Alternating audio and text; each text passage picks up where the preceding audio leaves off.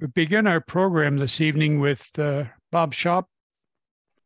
Bob is currently the president of the Denver, South Park, and Pacific Historic Society and vice president of the South Park Rail Society. Bob also serves as a board member of the South Park National Heritage Area and the Park County Historical Preservation Advisory Commission. So you'd expect this guy to be a retired Navy pilot, retired airline pilot, and a never to be retired rail fan. Bob, we very much appreciate your being with us. So bring us up to date on what you're planning this summer in Como. Okay, everybody, thank you for inviting me to talk about Como, my favorite topic to talk about. The Denver, South Park, and Pacific Historical Society, and in conjunction with the South Park Rail Society, two 501c3s, our signature project, in addition to just trying to preserve the history and disseminate all information, everything from modeling to historical facts, is to restore the Como rail yards. Okay, why is this not advancing? Just click on the slide, Bob. It should advance if you click right on the slide. There we go. Go. Okay. The railroad with too many names. 1872 was incorporated, and up until 1889, it was the Denver, South Park, and Pacific Railroad. And for a while, it was known when the Union Pacific owned it in the 1880s as the Colorado Division of the Union Pacific. It arrived in Como in June of 1879. It was reorganized in 1889 as the Denver, Leadville, and Gunnison, held that title for about 10 years. And then finally became, in December of 1898, the Colorado and Southern. The narrow gauge part in the South Park lasted until 1937 when it was finally abandoned. It held that corporate name, and it was bought by the Burlington in 1906, and it held the corporate name until 1982. But through all of that, it was always known as the South Park line. A quick map of where they went. The amber up in the top there was the Colorado Central, which became part of the Colorado and Southern when that was incorporated. And initially it went through Como, and Como was just a stop along the line on their way to Gunnison. And they said and Pacific, but realistically, I don't know if they even expected that back then. They got as far as Baldwin, the coal mines of Baldwin, and that's as far as they got. And 2 years after they arrived in Como in 1879, they decided to build their own, what became known as the High Line to Leadville, up over Boreas Pass, down through Breckenridge, Dillon, Frisco, up the 10 Mile to Fremont Pass, where the Climax mine was, and then down to Leadville. And that was pretty much the whole system, just over 300 miles of track. This is the earliest known photo of Como in 1883. This is from a cabinet card by George Mellon. And over here is a Mason Bogey 266. This was the first hotel in Como. The Gilman Hotel opened New Year's Day of 1881. The following year, they added this extension onto it. And in those early days, the depot, which still exists today, was connected to it. A few years later, in 1885, the Pacific Hotel Company, which was kind of a smaller version of the Harvey houses with the Santa Fe, but these were with the Union Pacific. They had, I think, 22 eating houses and hotels along the line. Most of them were along the standard gauge. Only 2 were on the narrow gauge, and the other one was on the Utah Northern. Over here's the original water tank, the first of 4 designs that were there. This one has the enclosed stone base. The second one had an enclosed wooden base. And the third one, the most famous and longest lasting one, had an open wood frame base with a frost box in the middle. And that's the one we're trying to recreate. I'll show you more about that later. And here's the original stone roundhouse, 6 stalls. Later on in the late 80s and early 90s, they added 13 more stalls. And I actually had over a half circle around the roundhouse here. And let's see, that happened in 1881 when they decided to build from Como, making it, if you would, graduating from a stop along the line to a major junction point. And they built this roundhouse so they could do major locomotive work. Today, there are 3 remaining structures when the railroad shut down in 1937. The original 6-stall roundhouse, the depot, and the newer hotel, which I'll show you in a bit. Fast forward to the last train, when the courts finally approved the abandonment of the railroad they've been trying to shut down for many years. April 10th, 1937, this is a very famous photo of the last passenger train from Leadville back to Denver. It wasn't actually the last train. The last revenue train was a freight the next day, April 11th, but no pictures of that. Anyway, the railroad sat idle for the rest of the year, just a few equipment moves, and then in 1938, they started pulling the rails up.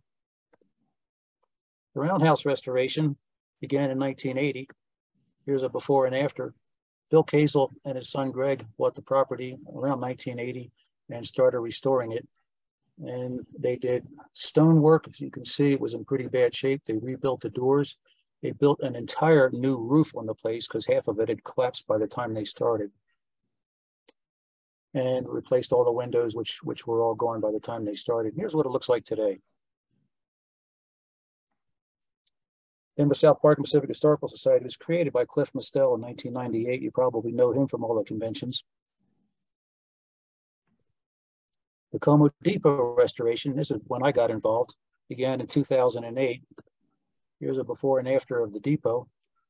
And the punchline today is all we wanted to do at the time was keep it from falling over, and holy cow, look where we're at today.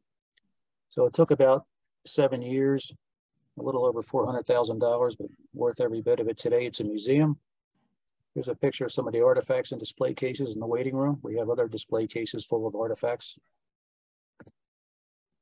The Como Hotel restoration began in 2009, and it's kind of on hold at the moment, but it is continuing.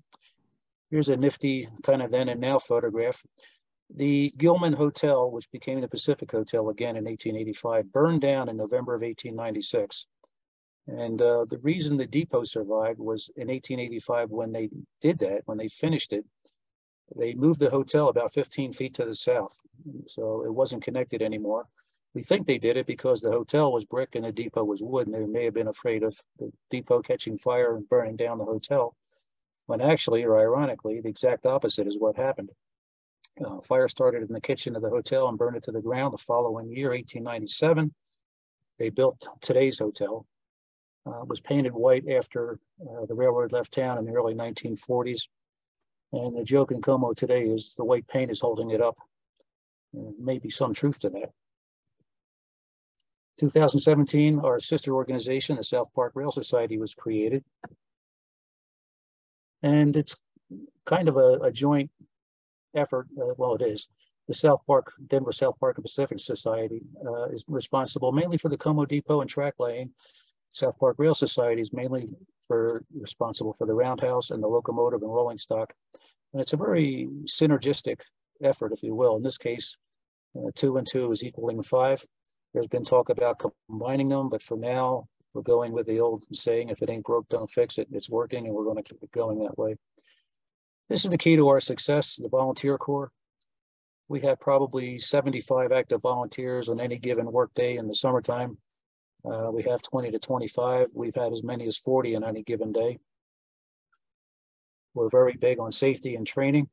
We provide hard hats, gloves, and the safety vests, and we do provide a very nice lunch for everybody. Here's Norm Ecker finishing up on the gondola 4319. So a lot of car restoration going on. And track laying, this is north of the hotel. This would have been the old main line to Leadville. So far, we've laid about 4,700 feet of track, and we're looking forward to this summer. We'll lay a lot more. Here's what makes it work: grants, donations, and again, the volunteers. Here's a quick slide of the principal organizations that have given us grants, making all this possible. And here's our pride and joy, now labeled as DSP and P number 4. This was a 1912 Baldwin Prairie Type 262, built for the Klondike Mines Railway in Yukon Territory, Canada. They bought it brand new, but only used it for a couple of years. Nothing wrong with the locomotive. The mine went bust, just played out. It wasn't what they thought it was. It sat in the weeds there till World War II, and the government grabbed it, put it on the White Pass in Yukon to help haul materials from the deep water port of Skagway up to Yukon Territory, Whitehorse, the end of the line. And the Army was building the Old-Can Highway in both directions out of Whitehorse. They used it into the 1950s, and then they were done with it. And it was brought down to the lower 48 and bounced around literally half a dozen different little operations like ours. Some used it, some did not. In 2014, the Georgetown Loop Railroad acquired it, but they never did steam it. And in 2017, we acquired it and brought it to Como. And when she runs, you can tell nobody's interested. This is an important picture. Last winter and this winter, you're probably aware in July of 2021, we were firing it up for the first time in a couple of years because of COVID, and a little wedge in the crosshead broke. So the piston rod was no longer connected to it. The piston shot forward, pulverized the front cylinder head. And long story short, that low point turned into a blessing in disguise. We started digging into the locomotive and found out that it really needed a lot. And today, and all through last winter and this winter, and if you guys have ever been to Como in the wintertime or driven past it, you know it's a frozen hell in the wintertime. But these guys are rebuilding the locomotive, the front tube sheet, new tubes, reboard the cylinders, and all kinds of other things are happening. We do expect, we're optimistic it'll be done early this summer and should be running for our big open house for his past railroad day, which is the 3rd week in August, and a couple of weeks later for the convention. This is a garden of stone, as I call it. These are actual CNS markers, but they were from the main line down in Denver that went up to Cheyenne. Here's a picture of the roundhouse today. Someday, we hope to reinstall the wood flooring. Here's a little piece of it here. There's a few other pieces. Those were 3 inches thick, 12 by 12 inch planks. So that's going to be a major job. We'll probably do it one stall at a time, but to keep down the dust and the cinders that would turn everything and everyone black, we covered the floor in stone. Gash pit excavation prior to restoration. We'll be laying track over that this summer. Just to the right over here was where the coal dock was. I put this second picture of our volunteers up because it shows Kathy Brannigan, that Klondike Kate is named after, and her husband, Dr. Charles Brannigan. He's a retired vascular surgeon. They own the roundhouse and the locomotive. The hotel is owned by David Tompkins. 2 biggest challenges, not surprising, financing. We've been doing very well, and it's worked out to a nice balance. The money that we acquired to move forward seems to balance out with the available manpower to get things done. And the number 1 priority, I say this tongue in cheek, but I'm serious at the same time, herding the cats. I'm sure you're all aware many organizations have started out with the greatest of intentions, most sincere intentions, but egos get in the way, personality conflicts. The next thing you know, what happened to those guys? They're not around anymore. We've had some issues, but we're very careful about going out of our way to make sure everybody gets along and contributes. And so far, we're doing well. A few more Como successes. This is the pit and what would have been in the wooden stalls, pit number 7 or track number 7. One next to it over here is track number 8. We hope to finish that this summer. We will lay track over both of these again. And you can see the odd angle up here off the turntable. This was a curved track off the turntable going into this bay. And this was the bay that held the rotary. It was extended. In 1923, they dismantled most of the wooden stalls and they left up 3, which would have been bays 7, 8, and 9. They burned down in 1935 and were never rebuilt. Here's a before and after, a little confusing. I should have put a border in here, but this is the turntable before we started working on it. And here it is right after we finished it. Today it has decking on it. And that's an interesting story. I could talk for 30 minutes about how that came to be. Boxcar 608, this is a treasure. This is an 1879 Litchfield Car and Machinery Works in Litchfield, Illinois. Part of a group of, I think, 150 at the time boxcars. This was number 608. And it ended up on the ground. It ended up on the Denver, Boulder, and Western. And just outside of Netherland is the tiny town of Cardinal. And when it finished its career, that's where it ended up on the ground. And we acquired it when a new property owner said, get it out of here, it'll disappear. So you can see how rough it was. We have restored one end and one side. The lettering will be done this summer. The other side and the other end, we did not restore. All we did was put in wood where it was missing. And the reason we didn't restore the other side is, you can't see it here. It's actually the side I can't see here. The original DSP and PRR lettering from 1879 is still visible, and we didn't want to cover it up or lose it. So we won't be using this in a train or anything. This is just a static display. We are going to put a coupler pocket under here, link and pin. CNS 4319, it's the last known narrow gauge Colorado and Southern gondola. It's been in Central City for many decades. And we asked them if we could bring it down to Como and restore it, which we did. It's an operational restoration. The brakes work.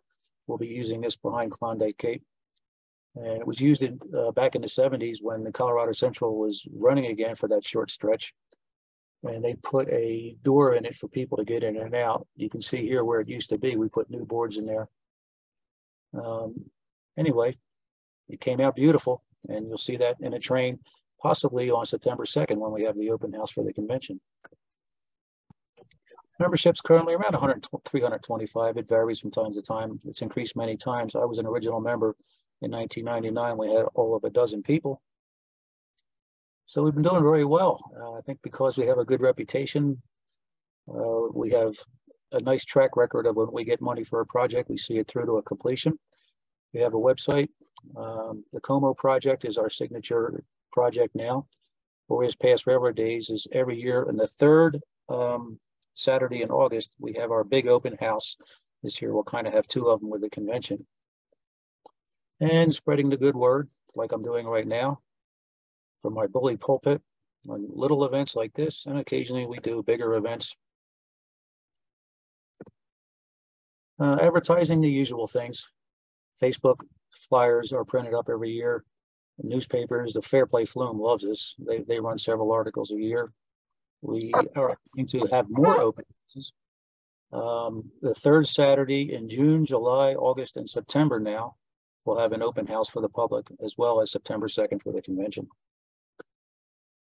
This is our kind of our flagship publication, The Bogies in the Loop. And those of you who may not be familiar with this railroad probably wondering, where do we get a weird name like that? It's named after two icons of the South Park line, the Mason bogies that they had and the Georgetown Loop. Been doing this for 24 years now. And some things we have down the road coming up. Rebuilding the water tank. This was the last one that was there. It only lasted a couple of years.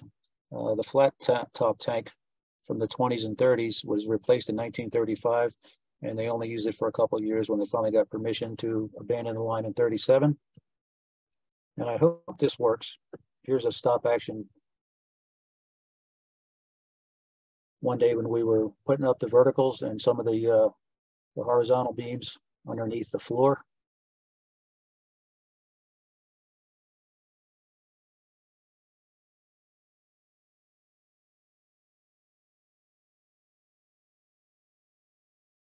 The concrete base that we're building this on is original to the 1935 replacement tank. All the three tanks before that were just basically sitting on the ground.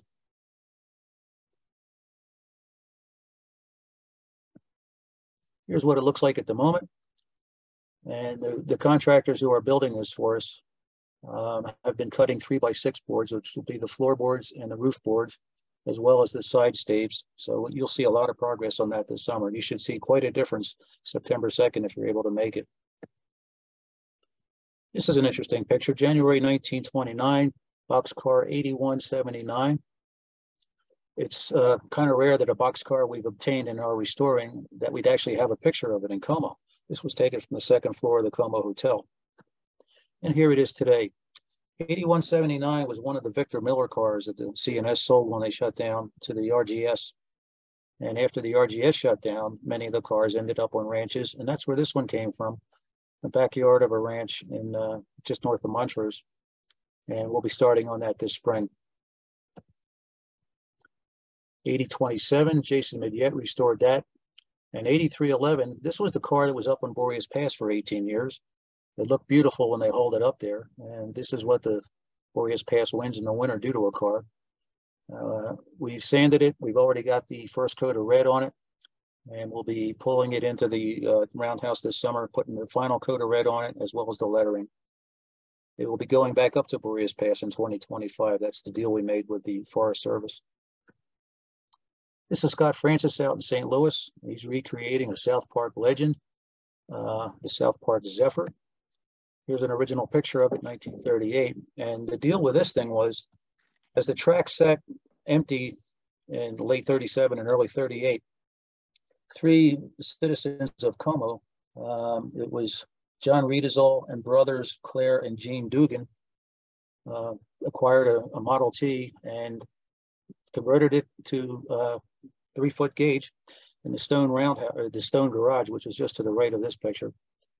And they painted the V1/2 on there as a joke because, of course, it has a flathead 4-cylinder, and Ford had just come out with a V8. So they thought they would put the V1/2 on there kind of as a joke. The original car is long gone. Nobody knows what's happened to it, but we're going to recreate that.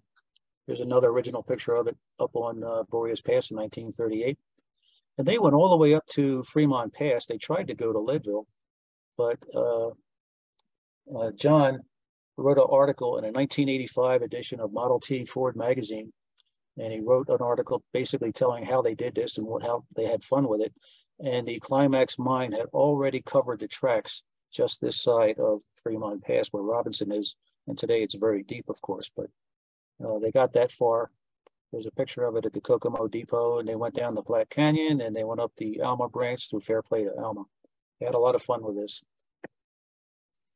Caboose 1008, you guys probably heard about this. It's in Northridge, California. It was discovered in Pasadena, California, quite by accident. Richard Farmer and his brother Bob live in Northridge. Bob lives in Phoenix, actually. And he got a phone call from a realtor friend of his, and he said, someone passed away, his property's being sold, there's an old caboose in the backyard, it's got to go. Will you take a look at it, see if anybody wants it or if you want it? And he thought for sure it would be an old Southern Pacific caboose, and his eyes kind of popped out when he saw it. He brought it back to his house, and they are doing a literal Smithsonian level operational restoration on this car. Here's a picture of the new frame they built because the old one was kind of too far gone. They gave it to us, and it's now in the Como Roundhouse on display. And they are reassembling it right now. And I don't know when, but he assured me Como will see this car again. We're also restoring DNRG stock car for 5743. We got this from the Tacoma sighting on the Durango and Silverton. And of course, it's not really germane to this railroad, but we know for a fact that DNRG stock cars did go through Como occasionally. This picture is here because this is stall 7, 8, and 9 of the roundhouse, and we plan to recreate these 3 stalls. We're still working on getting permission to rebuild this trestle, and we don't need permission to rebuild it because our property ends right here. But Park County owns from here half a mile or so up to the King Y. That's as far as we hope to go. And we may or may not rebuild the trestle if they won't let us do it, because you're going downhill on almost a 4% grade. And I don't know if it's worth building that trestle, but we may build it. We hope to rebuild it and go up to the King Y. That would give us about a 1-mile run. And that's about as far as we can go without crossing any roads, which we don't ever intend to do. Here's an aerial photo, the turntable, the roundhouse, the water tank. This is before it was put up, but it's going up right here on the original location. And this is the Gunnison, Maine, which today goes down past the bottom of the picture here. There's the depot, there's the hotel. We've got track built up to about here. And this is the line that went to Denver. This is where the trestle would be rebuilt, and it goes up the other side to the King Y. And here's a map that shows it even better. We hope to get to the King Y and with just enough of a tail to turn a short train. And that would mean we could, again, run about 1 mile and be able to turn the engine at both ends, turntable at this end and the Y at this end. This is our big deal, again, third Saturday every August. This speeder is a 1952 Fairmont speeder that was actually built for the Tacoma power plant on the DNS. And we have one of our volunteers as a speeder. So we'll be running those in the open houses, as well as the hand car. Kids love to push the locomotive around. And it's amazing how that thing glides with the bearing that's underneath it. It's an old Denver and Rio Grande bearing that came from a mining spur out near Paonia. And even with the locomotive on it, one person can actually push that thing. You got to really put your back into it to get it going, and you really got to dig your feet in to get it stopped. And once it gets moving, it just glides. It's pretty amazing. This is the big deal on Boreas Pass Railroad Day. It's the Denver Brass, which was founded by Chuck and Kathy Brannigan. They both met because they were tuba players way back when. They don't play anymore. But they bring the Denver Brass, which Kathy manages, along with the Celtic Colorado bagpipers and drums. They play for about 90 minutes. John Philip Sousa, classics, America the Beautiful, Amazing Grace, those kinds of things. And I'm telling you, it's incredible. They do it in the roundhouse because the second year we did it, the weather turned south on us, and they came in from the turntable inside. And amazingly, it wasn't designed for this, but the acoustics are fantastic. And they just decided, let's not worry about the weather anymore. They do it in the roundhouse. It starts at 2:30, and I tell folks, even if you don't care about Como Railroad history, come for the concert. It's free and it's incredible. So here we are going back at today, or no, maybe, no, that's right. Yeah, that's a current picture. Here's Klondike Kate on the Gunnison, Maine. And for you guys, the Denver Narrow Gauge Convention, you know the dates. On September 2nd, we're having an open house just for the convention attendees. That'll be Saturday, September 2nd. If you are rolling through Como before that, you're welcome to stop in. I'm giving this clinic, this presentation at the convention. I'll do it twice, and I think I'm going to get Wednesday and Thursday so I can be up there Friday to help prep the grounds and everything for the big day on Saturday. But if you're rolling through there Wednesday, Thursday, or Friday, the gates will be open. Come on in and take a look around. This is our motto: having fun, getting stuff done. These are our two websites if you care to look at the pictures and the information. Denver South Park Pacific Historical Society, just the letters, .org, and southparkrail.org. And folks, that concludes my presentation